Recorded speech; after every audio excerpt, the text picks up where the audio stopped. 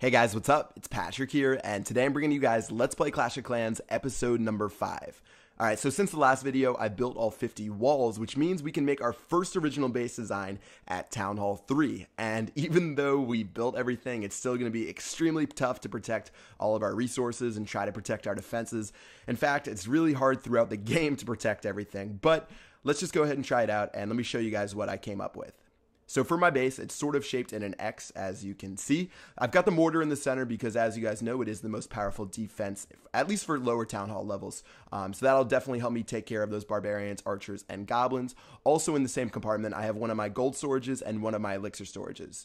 Using the other walls, I protected another one of my gold storages and another one of my elixir storages. So both of my storages are really well protected in the center of my base. So since I used a lot of my walls to protect my resources, I had to get a little bit crafty with my defenses. So instead of using walls to protect my defenses, I actually used a sort of natural defense by putting my gold mines, my elixir pumps, my barracks, my builder sets, and I used those guys to cover up my defenses instead. So if people drop barbarians, if they drop archers, they're not going to have a straight shot to my defense. They're going to have to fight through some of the garbage buildings on the outside. And I feel like that'll really help out against certain people who attack me. So they're going to have to fight all the way through, take care of those mines, pumps, take care of the cannon, then try to break through the walls to get to my storages. So I'm hoping this will hold up at Town Hall 3, but we will just have to see what happens. And I'll definitely keep you guys updated with some defensive replays, probably in the next episode.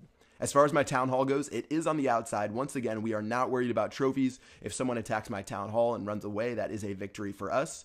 So I will definitely keep you guys updated with the base, but it does look pretty good to me. I actually like the base design itself because it looks cool and it's nice and symmetrical. But yeah, we'll see what happens with it, and I'll let you know if we make some changes. Alright, so in the first half of this episode, I'm going to be running through a lot of the single player levels, and we're only going to be getting 2,000 gold and 2,000 elixir from each of these, but the reason I want to attack these is because later in the single player maps, you are going to get a crazy amount of resources. So again, only getting a couple thousand now, and I could attack some multiplayer bases and get maybe 5,000, 6,000 of each, but once I get to later points in the game, when I get to level 40 through level 50 of single player, I'm going to start getting 150,000 of each resource, 300,000 of each resource, and eventually at level 50, you end up getting 800,000 of each resource, which is one of the biggest raids you're ever going to have in Clash of Clans. So it's important that I take care of these now. Plus, I really like doing these. This is actually how I started on YouTube, by doing these levels. So let's go ahead and take them out and see if we can have some fun doing it. So for Gold Rush, again, only 2,000 of each, but I'm going to start dropping some barbarians and archers, and I wanted to be nifty and use a strategy where I use my barbarians as tanks and archers from the back, but my barbarians actually were like running to the center and attacking some of those buildings on the bottom, so none of them really attack the cannon itself, except for those two on the very top right now. But at this point, I have 16 troops left in my army camp, and I don't really think I need to use those, so I'm just going to go ahead and save those and let my troops run around and finish off this base. So I'm probably going to run through maybe like 4 or 5 levels. Again, a lot of them are really, really easy in the beginning. You can probably just spam 60 barbarians over and over and get to like level 15 or level 20 or something like that. But yeah, pretty simple, 100%. And we got 2,000 of each resource. So right now, as far as what I'm saving up to do, there's a couple things I can do in my base. I'd like to do some upgrades. I probably want to upgrade my walls a little bit before I upgrade town hall levels, but maybe I could do some more cannon upgrades and archer tower upgrades because I don't think my defenses are that well upgraded. So a little trick right here you can see on this base, you can actually use this in multiplayer too. If someone has their mortar that's pretty close to the wall and they don't have any other defenses nearby, if you drop your archers really, really close to the wall, you can actually take it out. You have to be precise though. If you drop it like maybe a quarter of an inch away from it, it's actually going to blow them up. So drop it as close as you can to the wall and you can actually take it out without being shot at. Alright, so after the mortar went down, that was pretty much the most difficult part. I'm just going to drop some barbarians to take care of those cannons on the side. And now that those guys are down, I can just go ahead and fast forward through the rest of the raid, and we stole all the resources yet again. So another pretty simple one. Let's go ahead and check out what we used. We only used, looks like a little bit less than 30 troops, so not too bad. And let's finish it up with this final single player level, and then we're going to start running into some multiplayer raids. So we got a nice boost, 3,000 of each. Again, still not killing it by any means, but I'm just going to drop some barbarians once again. All of the defenses are on the outside, and that makes for a really easy raid. So that's why I didn't put my defenses way far out there with my base, because someone could just drop all of their barbarians and take it out fairly easily. And now that those guys are done, they're going to run down these alleys, and you're going to see the way this base is laid up. As I fast forward, there's that little bomb line, and it actually took care of my barbarians on the bottom. but we're still good. A couple of them were actually smart enough to run through the wall. And wrapping it up for our final single player raid, we are going to get 3,000 of each resource. And let's go ahead and head back to base, see if we can do a couple of upgrades, and then we're going to go ahead and head into some multiplayer battles. All right, looking where we're at right now, we have 2 builders available. I have one working on the gold storage, one on the elixir storage, getting both of those guys up to level 4.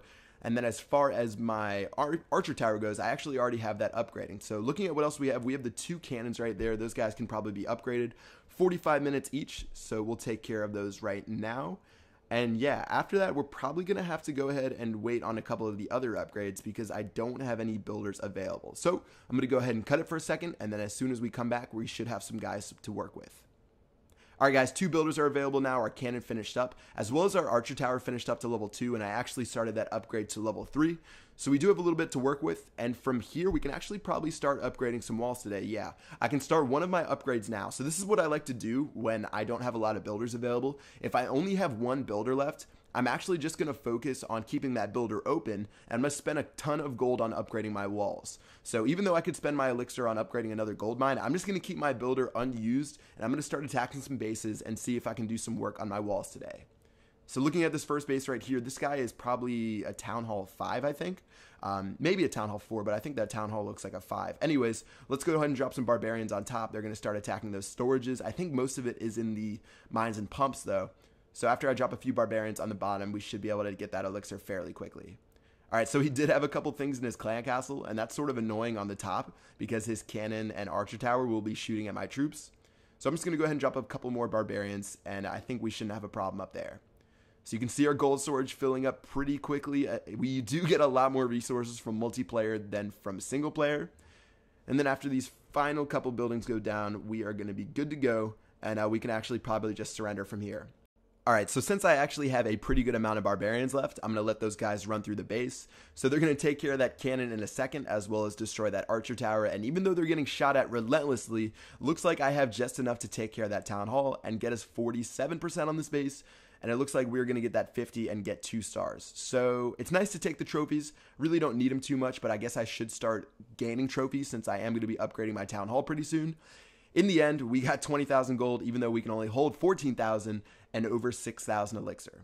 So let's go ahead and head back to base. We do have a couple of wall upgrades we can do. I don't want to spend all of my gold, though, because if I run out, then, yeah, if I spend too much, then I'm going to run out when I'm searching, because it does cost 75 gold to search for each base. So let me go ahead and fast forward through these guys and start making our way around the base.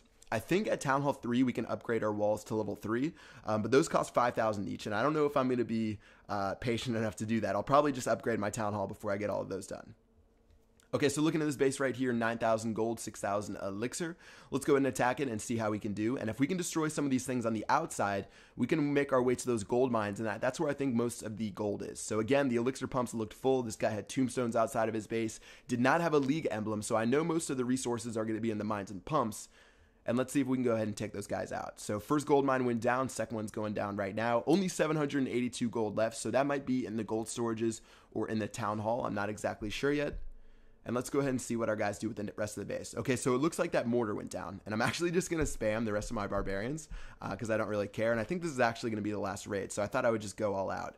And we're just wrapping it up with a couple more swipes of this elixir storage, and then there's a couple more buildings down bottom.